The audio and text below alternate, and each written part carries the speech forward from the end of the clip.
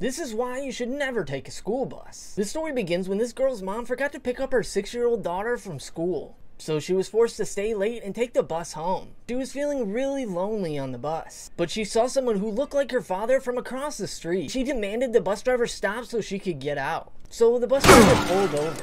But just as she was getting out, the doors closed and trapped her on the outside of the bus, and the driver accelerated full blast. She was dragged for 2 miles before the bus driver noticed and suffered serious injuries.